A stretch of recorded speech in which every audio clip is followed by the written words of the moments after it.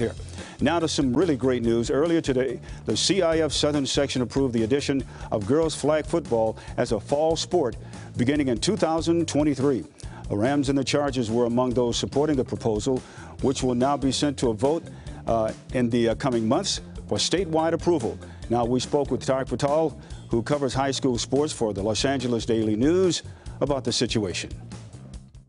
I think this is going to be something that booms with ease. There's a lot of anticipation, and there will be a lot of participation for high school girls flag football. Low cost, too. Some jerseys, flags, maybe some padded helmets, cleats, a mouth guard, and you're out there. You might need about 20 girls to fill a roster. It's going to be a 7-on-7 format and a lot of fun. Keep a lookout for high school girls flag football coming to CIF Southern Section and all around the state coming in fall 2023.